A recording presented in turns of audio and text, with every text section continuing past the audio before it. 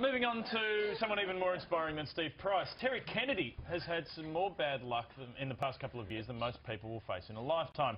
But far from feeling sorry for himself, he's beaten the odds to become an Ironman. 2.5 years ago, Terry Kennedy was overweight, unhealthy and depressed.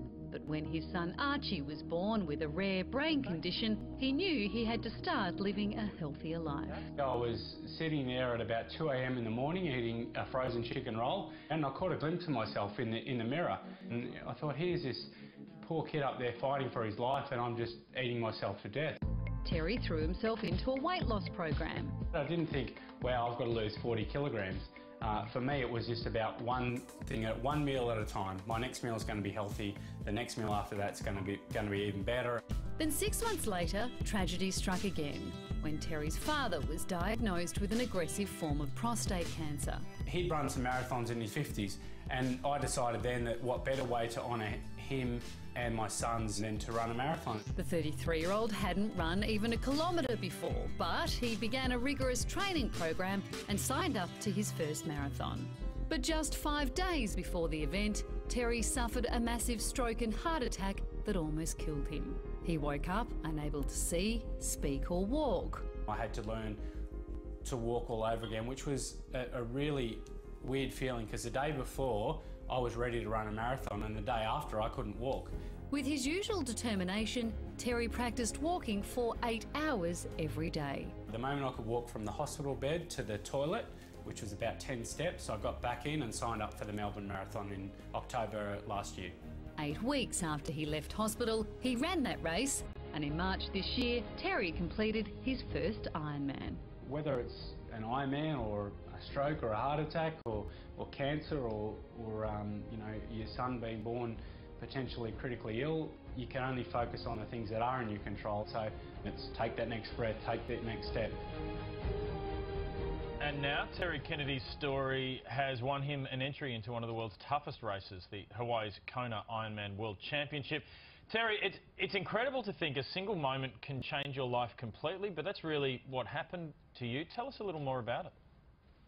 I was sitting there and unable to walk, talk or see, and it was at that moment that I realised that sort of I'd faced what I thought was my final breath, and I'd faced death as I guess you would have it. And at that point I had an epiphany of sorts and realised that from then I knew what the limit was, and I was continuing to test that limit and know that I was never going to give up no matter what challenges we were faced with as a family. How did it feel when you crossed the finish line for the first time in your first Ironman? It was unbelievable. It was a great feeling, and just hearing you say that, Carrie, I've got goosebumps now thinking about it. And everyone that I've talked to that's done an Ironman, or it's such a supportive community that whether you come first or whether you come last, everyone is there for you. And it doesn't matter what position you come, it's such a supportive community, and that's why I just urge everyone to get involved, because the feeling that I had, I want everybody else to have, and that's a feeling of joy, of euphoria, and it's like nothing that I've ever experienced before, and it becomes addictive, and you want more, and you want your family to experience that as well.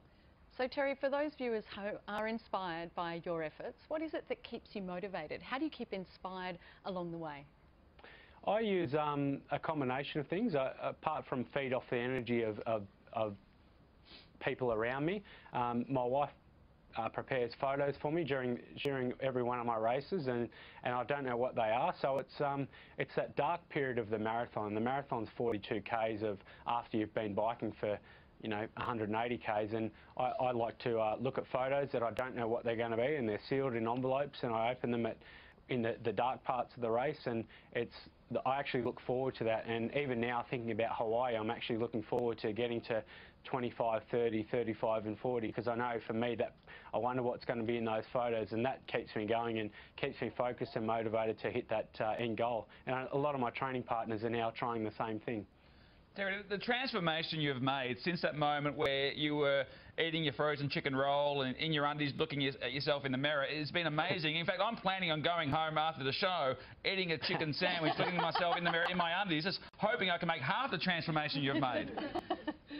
Are you going to take a selfie? That's the that's all the rage. I won't be started that posting it long before online. everybody else did. Fat selfies is what it's all about. Well, we will be rooting for you. The Kona Ironman begins on October 12th.